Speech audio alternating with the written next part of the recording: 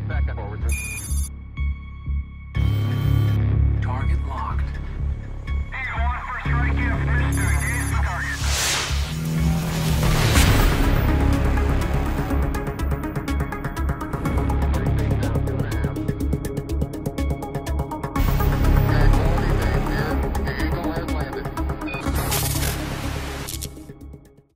I just want you to know that that little clip that you just watched, that took me about 2 hours to edit and get that together. So I could have just did a little B-roll clip of like a coffee mug on the table and added some sound effects and all that. But Terry Warfield went the extra mile for y'all. I hope you enjoyed that, because I might do it again. If you do, let me know in the comments. But anyways, Tight Shirt Terry back in the building today with another tutorial. In this video, I'm gonna show y'all how to make some dope speed ramps. Now you might wonder, Terry, what is a speed ramp?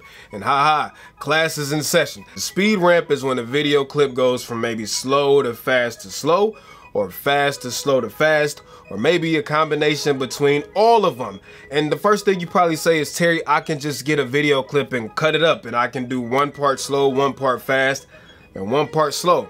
And my response is, first of all, shut up, because you're right. But second of all, the difference between doing that and the speed ramp is, with a speed ramp, you get a gradual increase or decrease in speed. So it's almost like the video has like a momentum to it, or a weight to it. Say it together, a momentum to it. It's almost like the video has a momentum to it. So that's what I'm gonna show y'all how to do. Now, to make this effect work, and this is, by the way, one of my favorite creative tricks that I love using. Y'all know I'm the slow-mo king.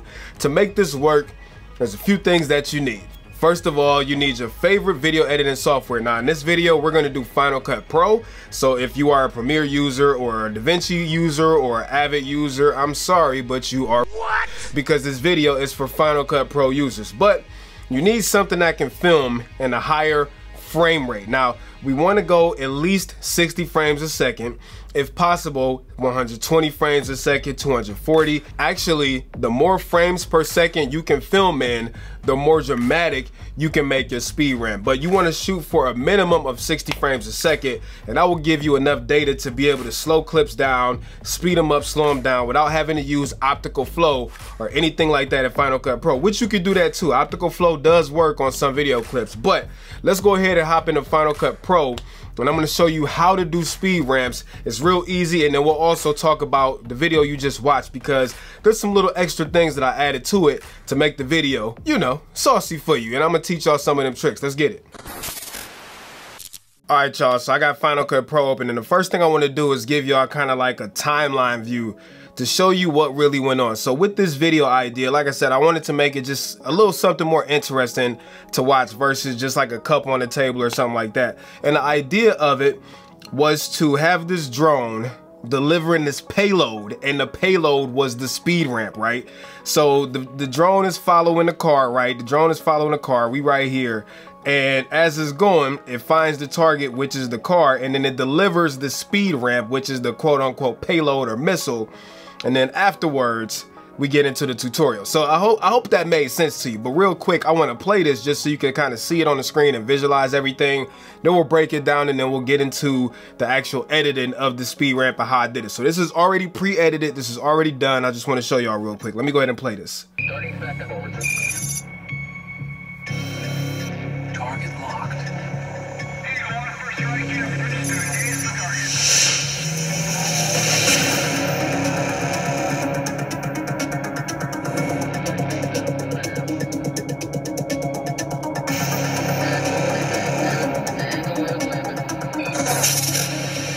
All right, so yeah, I think that came out dope. But anyways, a few technical tips real quick.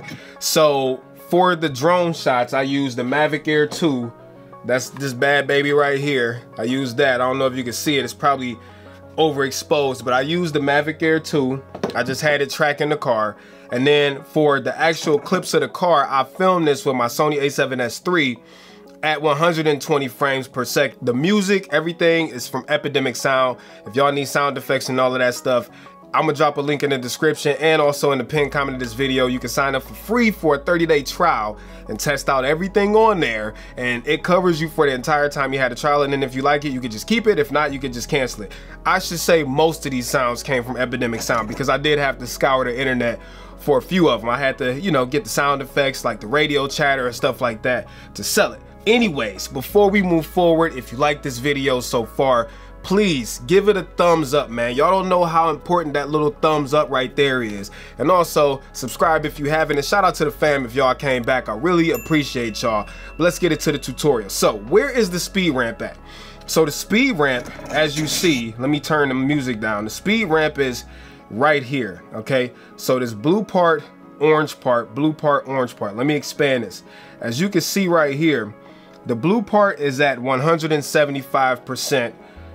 The slow parts are at 20%. The blue part is at 175%. And the slow part again is at 20%. So what I'm gonna do is I'm gonna copy this clip, all right? And I'm gonna paste it over here just to show y'all, and I'm gonna reset it, and then we can do it together. So I'm gonna go over here, I'm gonna hit reset speed.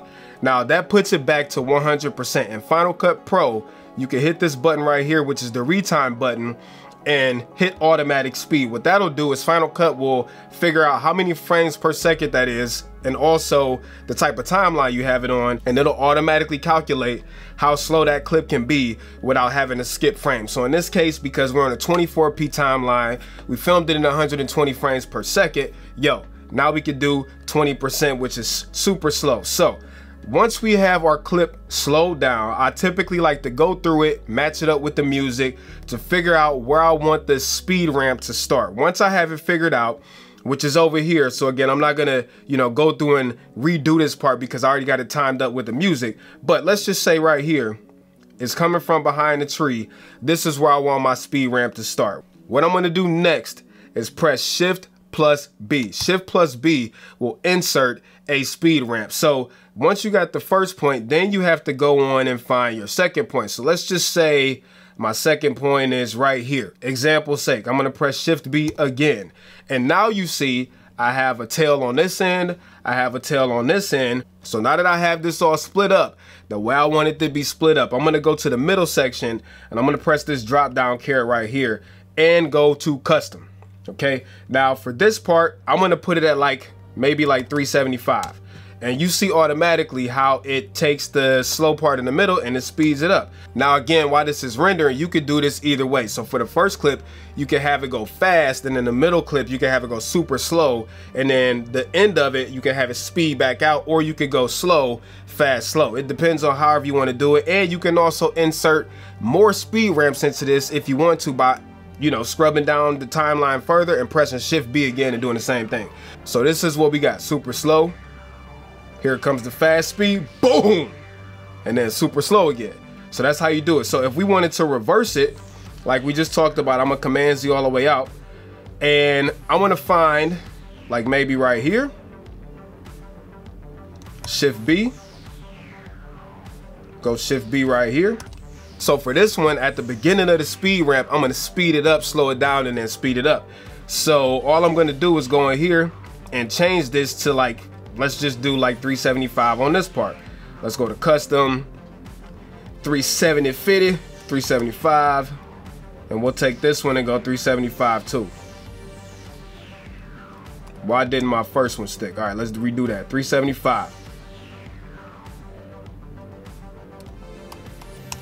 So for this one, we doing the opposite. Instead of going slow, fast, slow, like I just talked about, now we're going fast, slow, fast. You'll get real good at this the more you do it. You'll be able to kind of eyeball what parts you want fast, at what speed and stuff like that. But just to show you real quick, this one is gonna come in real fast, it's gonna go slow, and it's gonna speed back out. So here we go.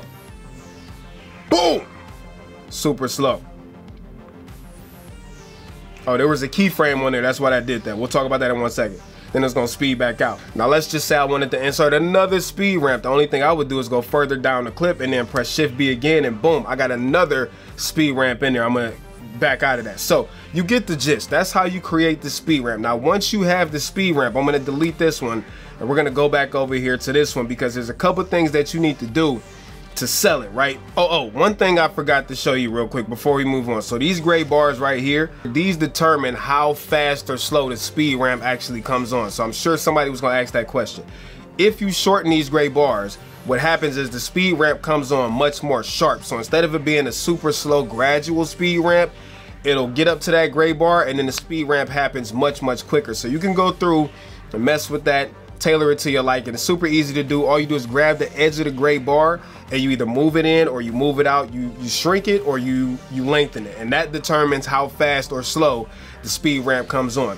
Now that we have our speed ramps, there's a few things that I think you need to do to sell your freaking speed ramp, because what's a speed ramp without all the dramatics, right?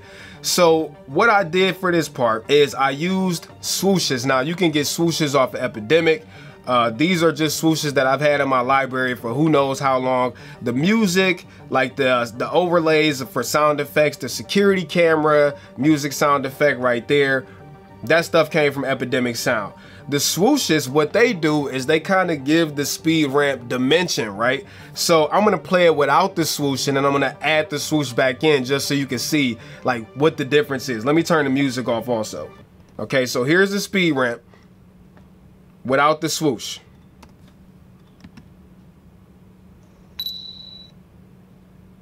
Okay, so now let me play it with the swoosh on there.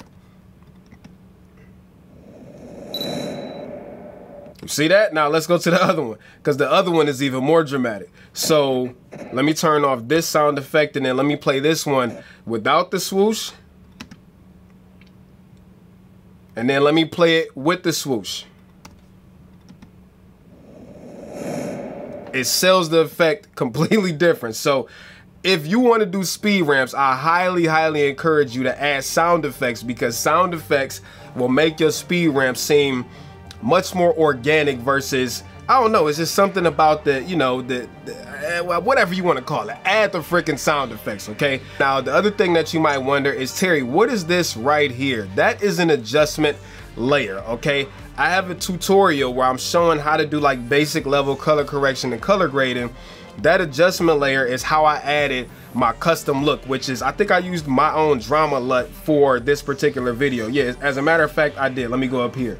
Yeah, I used drama. So I'll show you what this looked like without my LUT on there, which you can grab below. I mean, you know, I gotta plug my own products, right? You get 8 LUTs in that pack. Now, these are not corrective LUTs. They are just film looks, so they just give a look.